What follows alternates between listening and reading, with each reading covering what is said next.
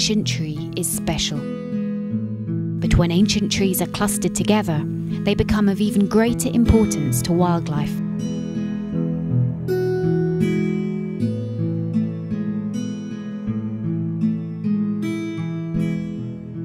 So what exactly is a veteran tree? Well, I'm sat on one now. It depends on the individual lifespan of the tree, but generally they're very old, and they're likely to be pretty battered and missing bits. The heartwood will be declining. The older and craggier the tree, the greater the opportunities for wildlife diversity. Epping Forest is internationally important due to its very large number of ancient trees, mainly oak, beech and hornbeam, and the rare insects, plants, bats and fungi associated with them.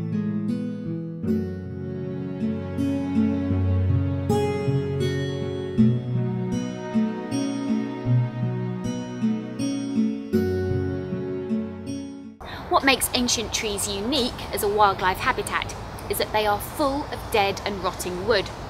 And where there's wood decay, you get exceptionally species-rich communities.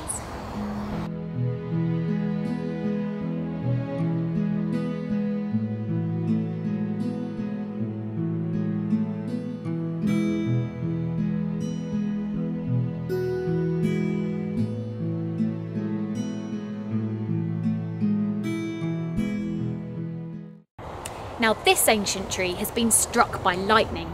You can see a scar running down the trunk. Behind that scar it's hollow and it's being used by woodpeckers towards the top, and there's a really active blue tit's nest just above my head. Really lovely to see.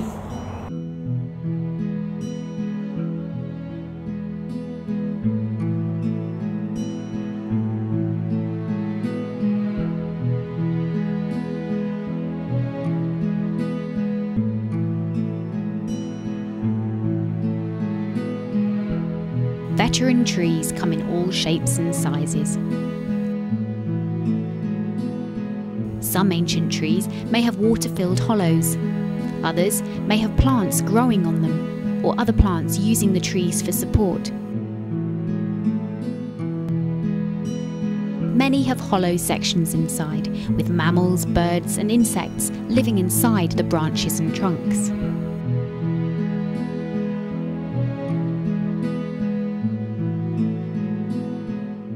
So we've seen some incredible veteran trees today. Gnarly green giants, some of which have been here centuries.